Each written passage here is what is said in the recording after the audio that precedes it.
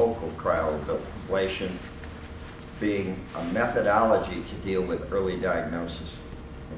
Early diagnosis means that you come across prostate cancers when their size is small, probably less than half of a cubic centimeter of diseased tissue.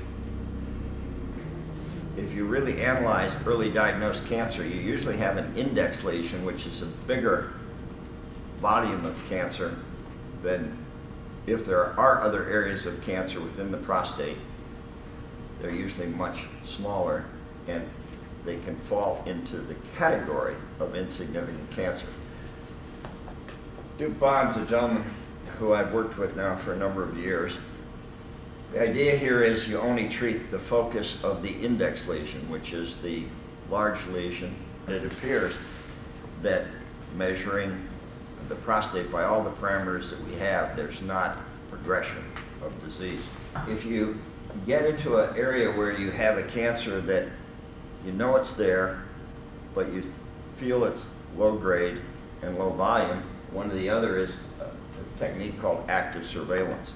Active surveillance means you monitor these patients very closely, and then when the PSA or the PCA3 start to change, you take action. So it's either active surveillance, a very small percentage of them actually do this. They opt for a treatment strategy, which is usually radical prostatectomy with some of the problems that can come with that, regardless of whether it's open prostatectomy or robotic prostatectomy.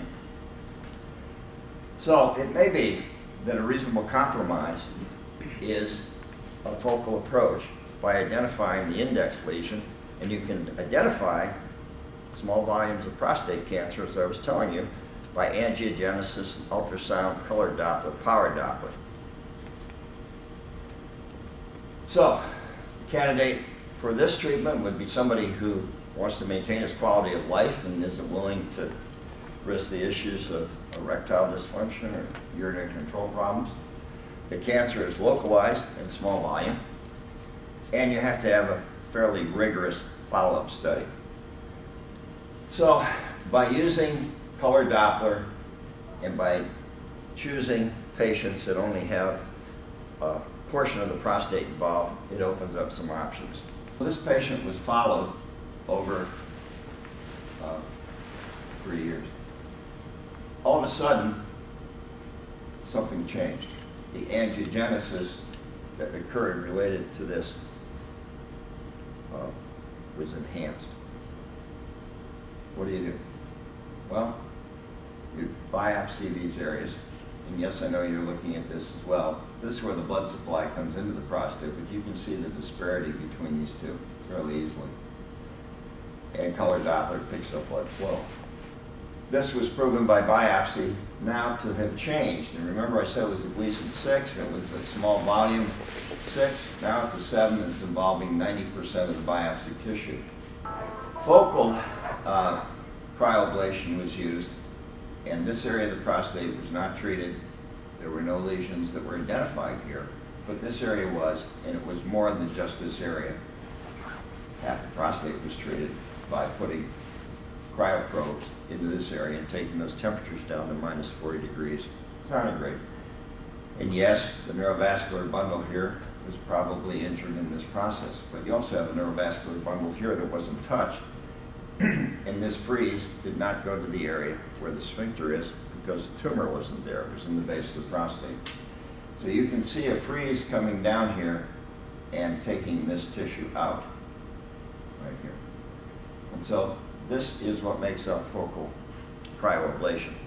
The characteristics of success when looked at as stable tumor markers is very high. Biopsy negative is very high. And potency preservation in this group is higher than any other treatment, bar none, for prostate cancer. The average age is this, mid-60s to the higher 60s, I guess. And complications are minimal because very little of the prostate is actually treated. And patients who have focal ablation are back in the saddle, so to speak, within days. It's minimally invasive. It offers a high rate of potency, preservation of urinary control. It fills a void between active surveillance and radical therapy.